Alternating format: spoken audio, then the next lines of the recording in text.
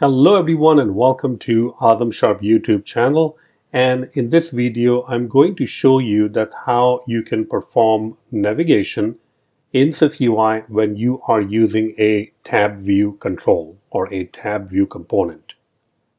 So I've already written a little bit of code. You can see we have a TabView, and inside the TabView we have two different views, the doctor screen and the patient screen. The doctor screen does have a tab item, which you can see, just a plus sign, and the patient screen has a heart.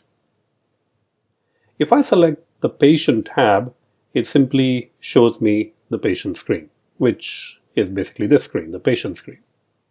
So I can switch back and forth between these two different tabs.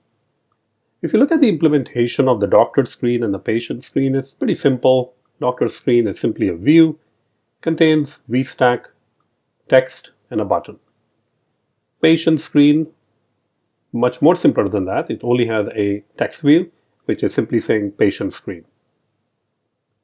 So now the question is, how can I go to a list or a route programmatically when I am using tabs? Now, if you use a single navigation stack, like if I wrap everything with a navigation stack, then the problem you will face in this scenario will be that when you are on a particular doctor screen and you go to a list, so let me draw it out for you. So if this is the doctor screen, I'm just going to say doctor screen, and you go to the doctor list, we'll just call it DL, doctor list, right? Then you should be able to go from one screen to the other programmatically. But when I switch the tab, which is now the patient screen, so I'll call it patient screen, it shouldn't display me the doctor screen or the doctor list, nothing like that. And it should be at the root level because I haven't really navigated anywhere from the patient screen, because the navigation only happened for the doctors and not the patients. So if I use a single navigation stack, that might cause some issues, because navigation stack will have to pass in the path, and this will be an array of routes. And if you use just one of them, then both the tab item for doctor screen and the tab item for patient screen, if they both use the same routes array, then it gets really ugly, because you need to separate the navigation based on the tabs. So we can't really use this particular scenario. When you're using multiple tabs, and each tab will allow you to go further into the hierarchy or perform different navigation, like from over here in the doctor screen, I can press this go to list and I should be taken to a doctor list screen or something like that. So what I can do is I can wrap these things with a navigation stack. I'm going to wrap this with a navigation stack and making sure that the tab item applies to the navigation stack. Because if you put this tab item like before on the doctor screen, then you can see that the actual tab item is gone. So make sure that you're applying the tab item on the navigation stack itself. So that's what I'm doing now. There we go. Same exact thing we're going to do for adding a navigation stack for our patient screen. Now, since we have multiple navigation stacks, one for doctor screen and one for patient screen, this means that doctor screen and wherever you're going to go from the doctor screen, the actual flow, the hierarchy, that will be captured by this navigation stack. And anywhere in the patient screen that you will go, this will be handled by this navigation stack. So now the question is, how can we keep them separate? Well, one of the ways is to create a router. So I'm going to go ahead and create a router. And apart from the router, what we can also do is we can, create an enum that is going to represent different cases. Like for doctor, you're going to go somewhere, and for patients, you're going to go somewhere. Now this is fine. You have the route for the doctor and for the patient. But what we also want to do is doctor can have their own routes, right? So I can go ahead and create doctor routes. And doctor can list, doctor can create. The same thing we will do for patient routes. I think creating these nested, or much smaller enums like doctor routes and patient routes, that will definitely allow us to use it much better, because if we have a new route for doctors that have nothing to do with patient, then we can simply add the route over here. And also I'm going to go ahead and say detail, where you can pass in the doctor. Doctor is simply a struct, nothing more. We also need to make sure that this is all hashable. So let's go ahead and make sure hashable, hashable, and hashable. Now over here we have these different routes, right? We have doctor and we have patient in the routes. But we also need to make sure that what view you're going to display. So what I can do is I can go ahead and switch on self, and for doctor routes we are going to return make sure that it takes doctor routes, because we need to get access to those. And for here we're going to say patient routes. So over here what we can do is we can get the routes. So we'll get the routes, or in this case it will be a route, I guess. So route.destination. All right. And now there is no such thing as destination, so we're going to fix that part. And over here we'll have the route, which will say route.destination. The destination is actually the view that where you want to go. Now go to the doctor routes and the patient routes and go ahead and return those particular views. So I can go ahead and say over here destination, which is going to be some view. Switch on self. For list, I'm just going to go ahead and say doctor list. For create, I'm simply going to say doctor create. For detail, I'm going to say doctor detail, and then just print the name, I guess, of the doctor. So doctor.name. And also this destination, make sure that you use view builder. And the reason that you use view builder is that right now we're returning all the text views over here, but in reality these will be completely different views. This will be like doctor list screen and doctor create screen, doctor detail screen. So make sure that you're using view builder. You should do probably the same exact thing for patient routes. For list, I will say patient list. For create, I'll say patient create. Okay, that's actually pretty good. So now we have created a route, and we have multiple cases for the route. We have the doctor, we have the patient. The route itself does have a destination, and when you call destination, it simply, delegate that stuff to the smaller routes like doctor routes and patient routes, and it just uses the destination property in the doctor routes and patient routes.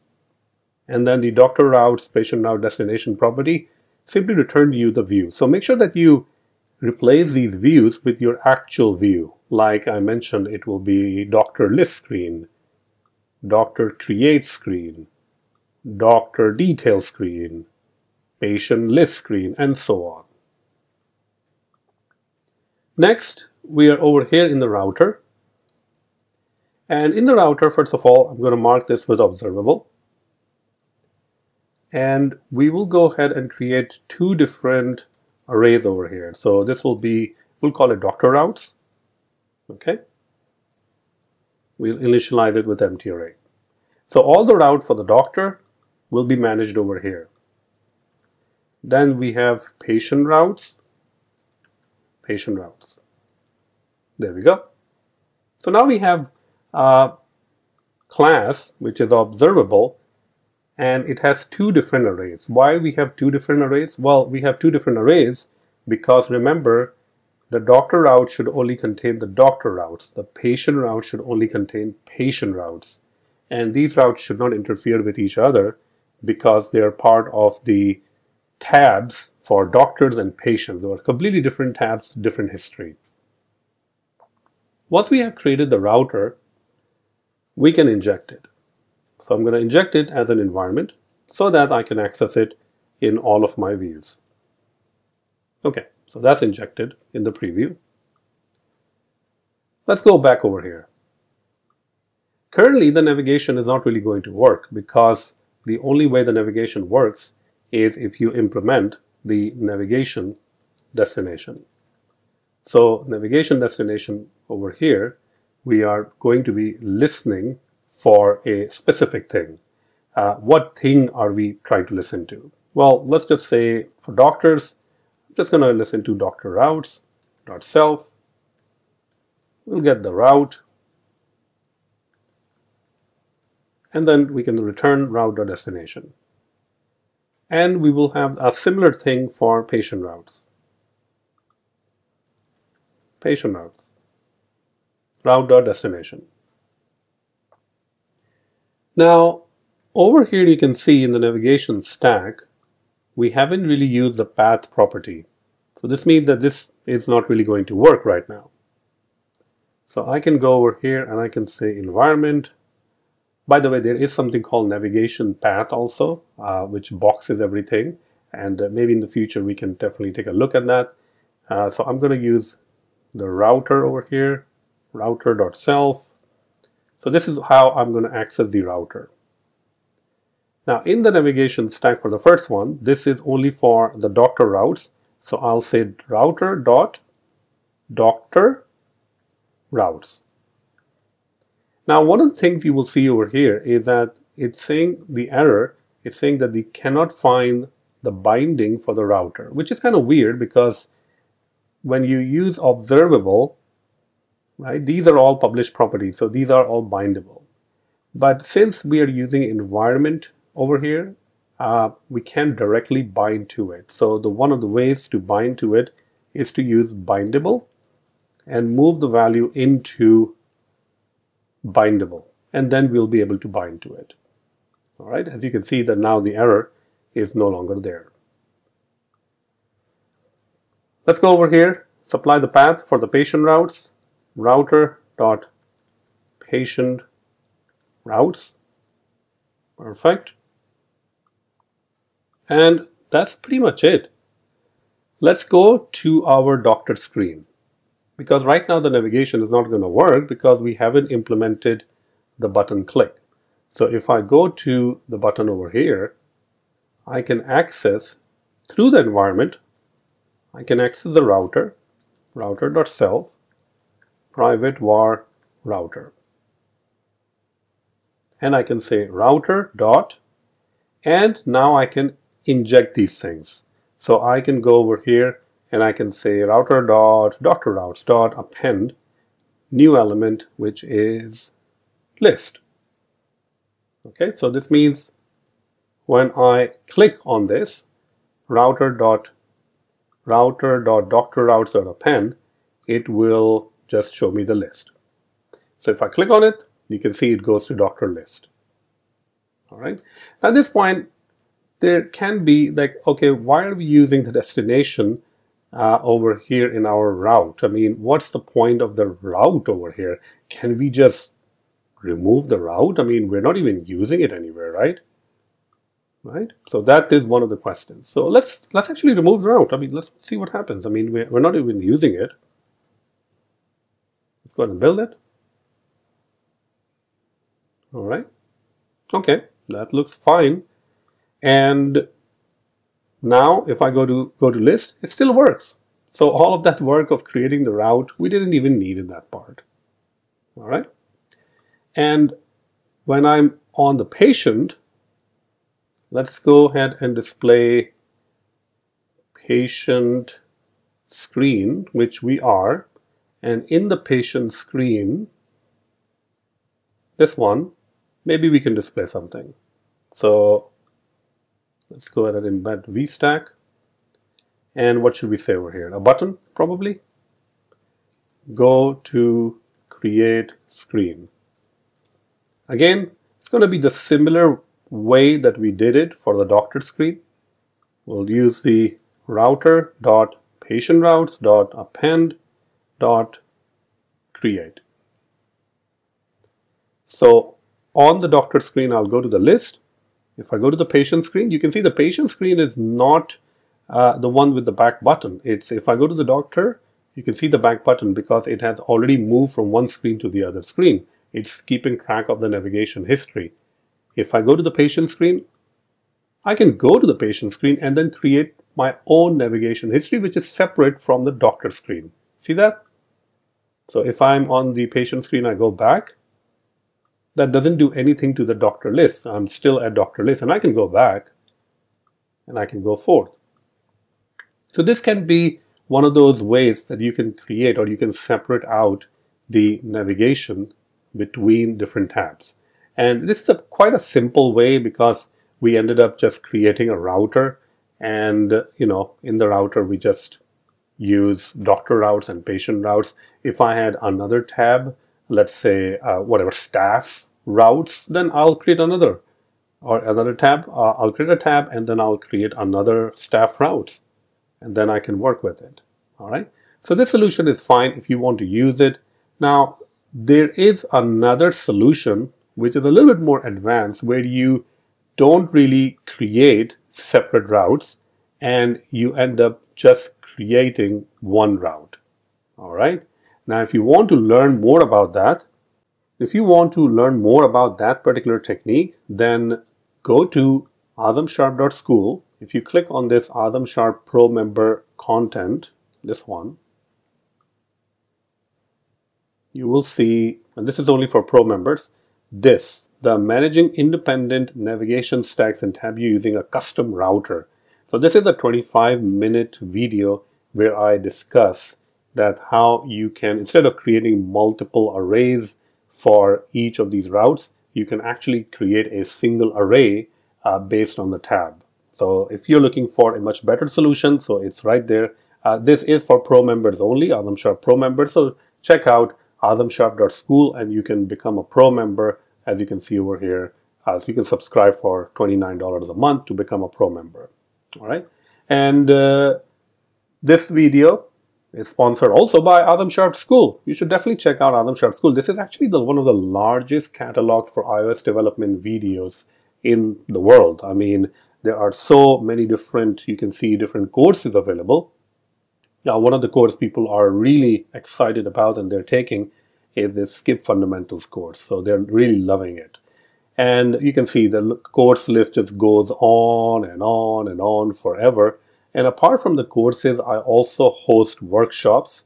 I just finished hosting the workshop on machine learning. It was really nice. And, the attendees, they loved it. The new workshop that is coming up is on Swift data fundamentals, where I will talk about the architecture, relationships, testing, CloudKit integration. I mean, this is a great workshop. And if you go to, a conference, we're talking about thousands of dollars, right? So you can attend this workshop at the comfort of your house. You can reserve your spot for $129. So this is a great workshop, and hope I'll see you over there. All right. So thank you so much. And if you like this video on YouTube, make sure that you like and subscribe and share. And again, spread the word about azamsharp.school. Thank you so much.